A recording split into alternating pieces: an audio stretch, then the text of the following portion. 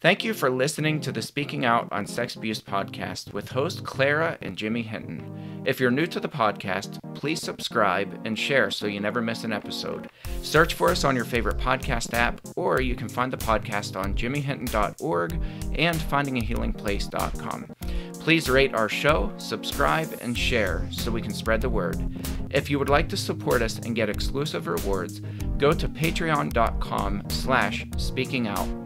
Find the tier that best fits you and join as a patron of the podcast. Now let's get into the show. Welcome to this week's podcast with host Jimmy Hinton. And Jimmy's mom, Clara. Thank you to our patrons who make this podcast possible. We always give you an extra special thank you, not just for the monetary gifts that you give us, but for the encouraging words that you give us every week. Thank you so much. Thank you for sharing this podcast. Let's continue to spread the word. So here's a question for this week. Should our schools be teaching Abuse 101 to our kids? Kind of an interesting question. I am a huge proponent of this if it's taught right. And I am too, if it's taught right by the right people. Yeah. And you know, I think a lot of people, this conversation comes up a lot in advocacy circles. Right. And a lot of people say, well, we had somebody come in and they taught good touch, bad touch. And I say, okay, well, how long was this presentation? Well, it was just an assembly. It was, right. a 10-minute or 15-minute talk on good touch, bad touch. That's not what we're talking about. That is not adequate. That's not enough.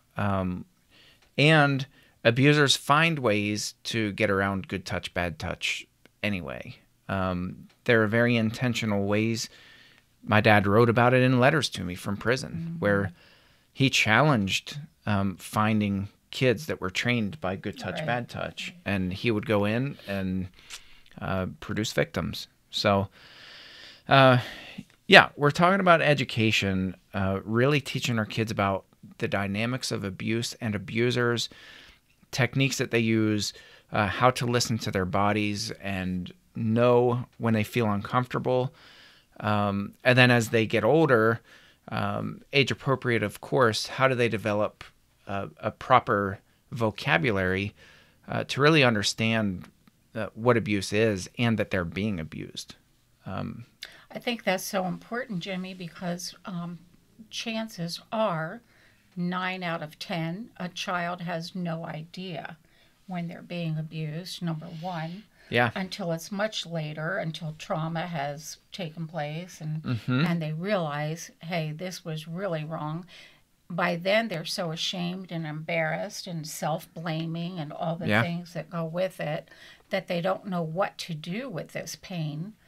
And number 3, they really don't know where to go, where a safe place is to go to talk about it. So I think the education component would really resolve a lot of those issues. Yeah, well, that's a huge element, if not the biggest one, is that even if kids do feel uneasy about what's happening to them, if they don't have the vocabulary to describe what's happening, most kids don't have a clue who they can talk to, or what an avenue would be to try to communicate that. Right. So, these are components that are really essential. So, why don't you talk about some reasons that kids don't get education at home? Because, in a family like mine, education at home is that's where they get educated the most when it comes to abuse dynamics. I'll be honest with you, a lot of people from my generation were totally embarrassed. It found it very hard to talk about issues. Like, we didn't know to talk about abuse, but even sex education was really difficult. It just wasn't done back in the day. Now, today it's different, but with abuse, I think there are a majority of parents who think, we don't need to talk about this. We don't need to open this can of worms because, number one, I know my child would come tell me if anything bad ever happened. Which is a myth. Right. And in Biggest the myth majority ever. of cases, Biggest children myth. will not No, self-disclose for a whole host of reasons. Well, I know that from our family. And number two, I think a lot of parents are under the misconception that this will never, ever happen to my child.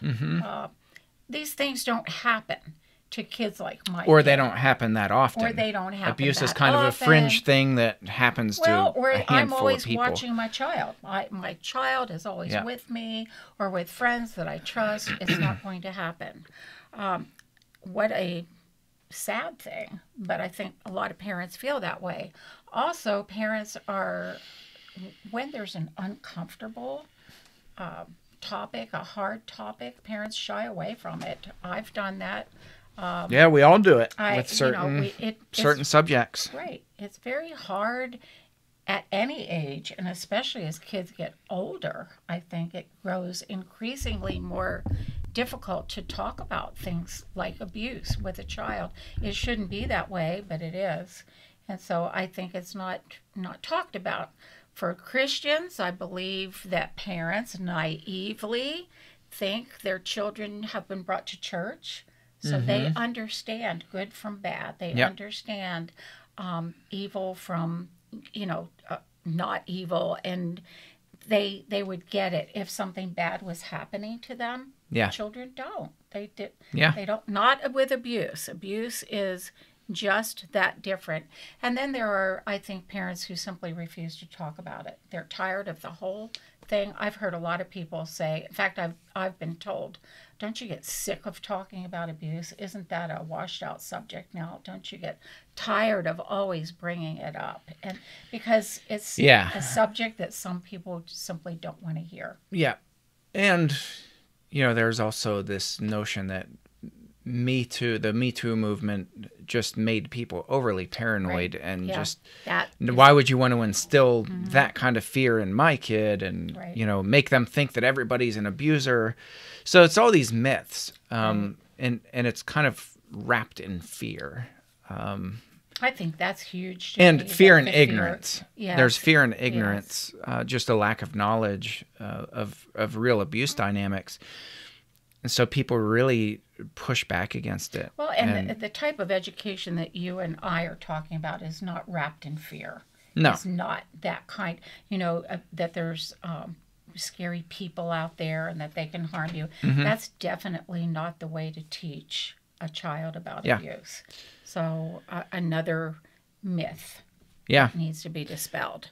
So, we have a question, what age should education begin? In the home under ideal circumstances, about the age of 2, you should already be naming body parts by their proper anatomical names. There's a penis, there's a vagina, there's the rectum.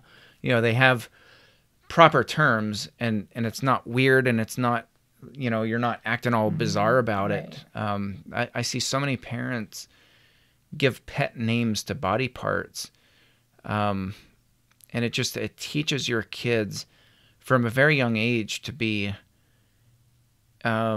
both childish in the way they talk about and think about body parts, and just ignorant, immature, and that does unfortunately carry through and it feels puberty weird. and beyond. It feels, I'm guilty of the pet names for body parts. I don't know that I ever used proper body parts with your kids because, here again, it was never used with me growing up, ever. Yeah. In fact, nothing was ever talked about. I got my sex education out of a school class from the nurse and the encyclopedia. Yeah. Believe it or not, we didn't have internet or anything like that. And from talking with other kids. Yeah. But proper terms were never used. And even just a basic understanding of what sex is and what happens when people have sex. How are babies And born? How are by the babies way, conceived? you're not talking about telling a 2-year-old this. No, but, as they grow. But I by wanna age interject 2. that, But I mean, I will say this. My kids from not 2 years old, but starting at age 3, they would go on field trips at daycare, preschool. One of the places we went was a farm, and I still remember we were at this farm, and I was along, and one of my kids was maybe 4, and there was a cow that was giving birth. that's awesome. And our kids got to witness a baby calf being born. Wow. I mean, first you saw the legs come out, Wow. and then you saw the farmer come over, and he had to help, and he was explaining to these kids, not in a weird way at all. He was explaining, like, this is okay. Now I have to go and I have to help the mama, and you're gonna see me pull the baby out, and then a baby's gonna be born. And our kids watched, and it wasn't a big deal. It was like, oh, and so they learn. If you talk to people who grew up on a farm, the whole topic of sex, generally speaking, is not a weird, bizarre. They don't have pet names for parts. Like, they just understand because they see it. They witness. They witness with animals the whole birthing process, and it just they understand. They know because they're out helping dad. And that's part of where I got my education also. Growing up on a little farm, I saw sheep, being born. I knew, from watching that, and it wasn't strange or odd, or it was just part of life. Right. And that I always said with you kids growing up, pets teach us a lot about life, and I do believe they do. A whole lot about life. And about death. And about, when you have pets that die, that's something that I see how many people are just, they don't even know how to begin to process a death because they've never even thought about it before. And I'm like, that's, in my opinion, it's one of the most unhealthy things that we can do for our kids. I mean, we're not morbid in our home, but we talk about death. I mean, death is every bit a part of life as birth is. It is. And it's just, it's a part of that cycle. It's a part of being on this earth. There's birth, life, and there's death. Right. Exactly. So, talking about these things and just having conversations with your kids, I think is really, really appropriate to start with anatomical names at age 2. By age 3, as they grow a little bit older, maybe then, talk about childbirth or animal birth if you don't feel comfortable with childbirth. But there should be kind of a progression as they get older. And then as far as curriculum, you had mentioned Lauren Book. Yes. Lauren Book from Lauren's Kids. She's also a senator in the state of Florida. Her curriculum, Safer, Smarter Kids, it's phenomenal. I mean, we've used her curriculum at church, and it is really good. And it begins with pre-K, and it goes all the way through 12th grade. And for each grade and each grade group, age group, it's really appropriate for those kids. So, as they get older, a little bit older, she goes into talking about sexting and, online predators that hunt for our kids. I think that's so important because right now we have so much happening in the world of technology, with sexting, with bullying, with people stalking young people, the whole thing, abusing, and so many young deaths, young people taking their lives because they don't know what to do with all this that's happening. Yeah. And it's devastating. It really is. And I keep thinking, if proper education had been given, maybe that could have been channeled in a different way with that child. Maybe. Well, what I like about that curriculum, too, is it really creates kind of a pecking order. And there's a part of the curriculum is coming up with I think she calls it your trusted triangle. So they, the kids get to choose the 3 safe That's people awesome, yeah. who they feel comfortable around, Okay, who they feel right. safe around, who have never betrayed them and never made them feel uncomfortable. They get to pick the 3 adults who are those trusted people, and they write it down. They write their trusted triangle down. And then from there, the curriculum talks about this process for how you report to them and how you talk to them. But those trusted adults are also trained. They're people who There'd have to be intense training. they for them. understand Yes, right. what their curriculum is about. So, we have this question too: who should develop the curriculum? Well, I mean, there's already stuff that's out there, and I'm not. I've had people approach me before and ask me if I would be willing to write curriculum for kids. My answer is a big fat no. Yeah. I have no interest. I have very limited time, and I'm not going to create something that's already been done really well. Right. So, I think, excuse me, in the advocacy community, I think for the most part people are pretty efficient, but I think we could probably even do a little bit better with really networking with people who have their areas of expertise. And Lauren Book, for her, she's an abuse survivor. Her story is phenomenal, and she's an educator. That's what she went to college for. Years and years. Right. This is her lane. Right. And she's really good at it. Yes. Now, it was a process for Lauren to get this approved. Yeah. There were tons of hoops. So it helps that her dad is an attorney. I know. And, and now she's a politician. Yes. So, those sorts of things are incredibly helpful, but all of those were stepping stones to go to the next level. So, absolutely. Yeah, started very bare bones. Networking, Lauren has been more than willing to help others get that first step taken towards getting, educational pieces into schools. And by the way, we're not sponsored by Safer Smarter Kids or by Lauren's Kids, but it's a really good curriculum. It really is. One thing I was going to interject here is the teaching in the home doesn't always begin that way, as you and I were talking about prior to the podcast. Right. Because often there is abuse in the home, and there are not reputable, good parents. They're often, this just isn't going to happen in the home, and that's why it's especially critically important to have curriculum like this in the schools. A child otherwise has no place to go, really. When you think about it, where do they go? Yeah. So I am a big proponent of this. Yeah. Huge proponent. And I think, my understanding is that in Florida, it's a required, I'm not sure if it's required or if it's just available, but I think at a bare minimum, it's available for every school district in the state of Florida. That's pretty incredible. It is. And I know Lauren's really trying to get this to be nationwide, and she's had a lot of success getting it into other school districts in other states.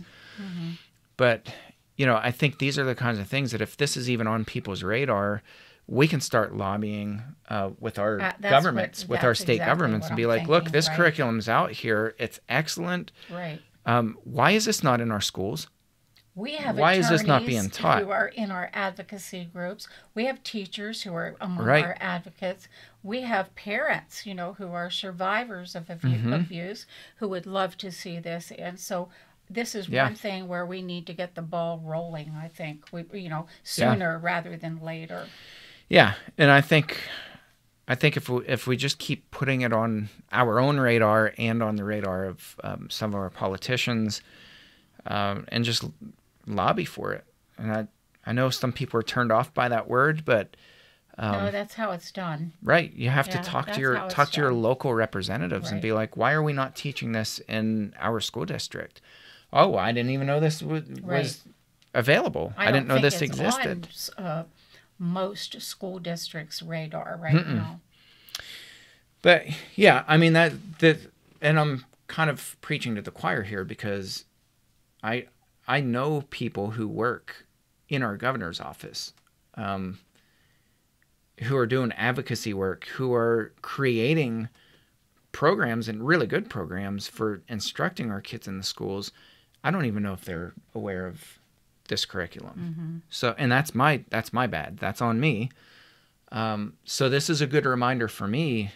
So it's not me telling you guys or us telling you guys what to do. It's just a reminder, like we need to keep putting this on our own radar, because life gets busy. Things happen, and then we blink and our kids are grown up and out of the house. So, and abuse continues to happen. Yeah, I mean, absolutely. Abuse is not on hold at all. So while we might put certain topics or certain issues on hold, abuse continues to plow forward at a steady, consistent rate, harming more and more children. Yeah, I always say the numbers are going in the wrong direction. And that's not me being a pessimist. No. That's me reading and staying on top of current statistics.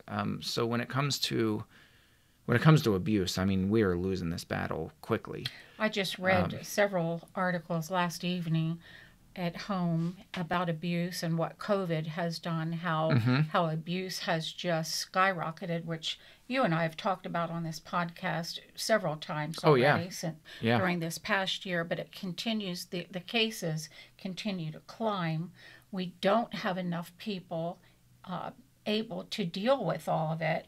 And I think that's where this component of education could help so much, because if our children became more aware of what could happen in the world of abuse, I believe we have enough children who use their brains and would care about themselves, you know, to say, hey, I'm not going to let myself get in this mess. Well, and each other. Sexting, I mean, we don't. Or helping each other. Yeah. Yeah, I think we don't have a system that's really helpful or conducive to peers helping peers. Right. So, you know, oftentimes, and I studied, I mean, for a while, I had studied cases of teacher on student abuse at schools.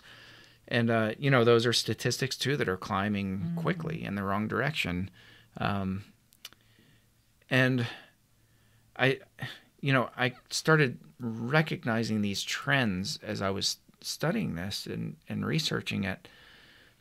And almost 100% of the time, I mean, it was probably, I don't have a number because I didn't crunch the numbers, but I would say a minimum of 90% of the time, other students were fully aware that their peers were getting themselves into or being reeled into a situation that was high risk, and oftentimes the peers recognized it as flat out abusive. This teacher is abusing my friend. But they didn't know what to do. And they didn't know what to do. Know where to they didn't know who to tell. Right. They didn't know how to intervene because they had never been trained to intervene. And I would say in probably 50% or more of these cases, those peers could have stepped in and they could have stopped it before these students were fully abused. Just by recognizing the signs and knowing how to intervene and that's staggering. And stop it. Mind-boggling, Jimmy, when you think about it, because we need to do something to get tools out there to help our children. We do at all ages, and the traps are out there. The abusers are out there. Yeah, and I think one of the criticisms that we hear is, you know, I've heard this before, like you shouldn't ever put any of that accountability or any of that pressure on a kid to be able to fend for themselves. I'm not advocating that kids be the ones who stop their abuser. Right. I'm saying that we need a multi-layered approach where you have very aware adults. They ought to be the first people on the list who are able to intervene because they're the adults. Exactly. It's our responsibility as parents, as teachers, as co-teachers, peers, whatever it is. It's our responsibility as adults to really be vigilant, to really be trained, and to have no excuses. There should be zero excuses for us to not be adequately trained. So I want to put that out there. The second part of that is I'm all about putting tools in the tool belt to give people more creativity, more creative ways to spot abuse, to stop abuse, to intervene. And that's through all ages. There is no checklist. I've had people want me to give them checklists and be like, hey, just tell me what to do to stop abuse. Good luck with that. That way, yeah. Right. Yeah. You know, abusers are incredibly dynamic. They adapt. They're chameleons. They think on the fly. They adapt really, really well to any situation. They're Very incredibly smart yes. and incredibly sophisticated. And that's just your average abuser. So having this checklist and saying, well, we went to a 2-hour training, we're good to go. Well, we know how to recognize the signs of abuse. You are setting yourself up for a catastrophic disaster. That's not how this works. So my method is giving, not my method, but a method that I adopt, is really equipping people with more tools in their tool belt so that they're adequately trained, they're adequately informed, and that they can think through a process. Like, okay, this is happening to me now. I'm feeling uncomfortable. What do I say? Who do I tell?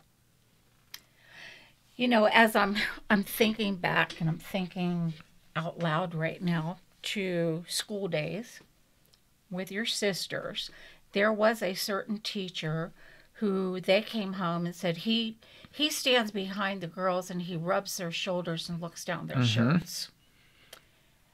That was something all of us boys knew. That was when we were in his class, we knew he was a pervert. Knowledge. But at the time, what did I do about it?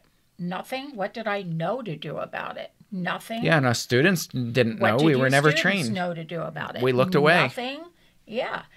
Did it make the girls uncomfortable? Absolutely. Did he do it repeatedly? Absolutely. There was another teacher who was a spy in the girls' locker room. And they said there he would stand there watching the girls undress, watching the girls get ready to shower.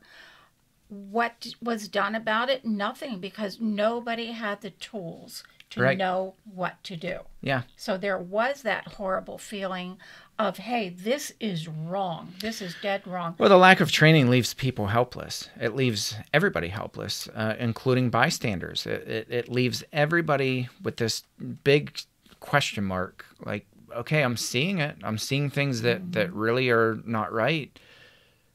You know, there's this... I guess we just bury it, you know? There's this weird thing that I think about a lot that I wish I had taught you kids. And it's a 2-letter word, no. And I just wish I would have taught you kids that there is a time and place when it's okay to just scream with all your might, no, you know. Yeah. And when an abuser is rubbing your shoulders and looking down your shirt, if you just turn your head and scream bloody murder, no. Yeah, and turn the tables on them and embarrass them. Embarrass them. And they're going to stop.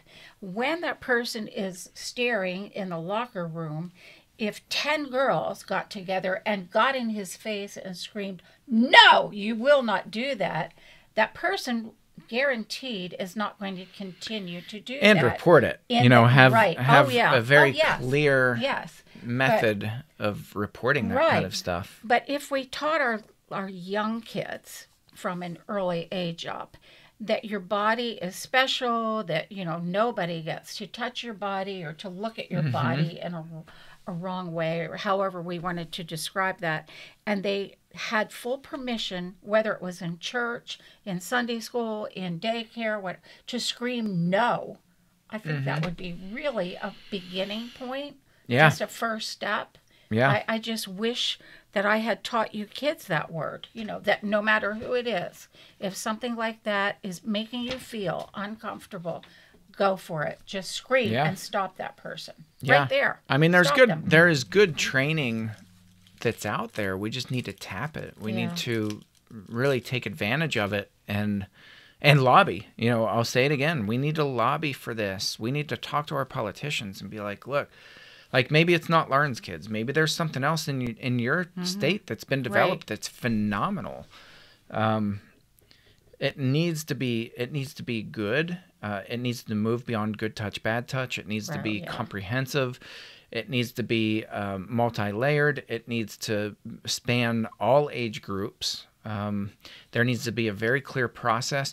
If you have to stop and think and be like, now, what's the process again for reporting? It's too confusing. Yeah. Go back, scrap it, and rewrite it. A 2-year-old, a 3-year-old should be able to explain what the reporting process is if they feel I really uncomfortable. love the idea of that triangle, choosing the triangle. I think that is great. Children need to have that big 3 that they can go to, when something's up. Love that. Yeah.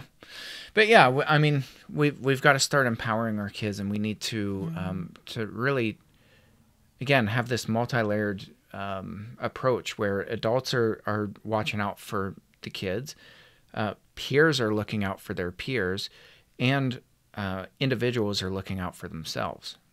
All of those components have to be present, yes, or else it's not going to work. It's not up to just the adults, because that's something too. Like, I've trained at churches before where they're like, we only want the leaders to be here, and I'm like, then it's going to fail.